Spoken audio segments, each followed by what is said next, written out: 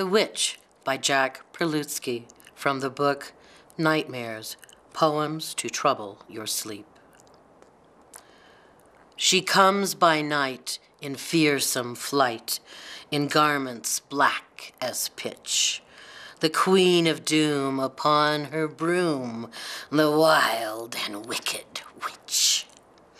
A cackling crone with brittle bones and desiccated limbs, two evil eyes with warts and styes, and bags about the rims. A dangling nose, 10 twisted toes, and folds of shriveled skin. Cracked and chipped and crackled lips that frame a toothless grin.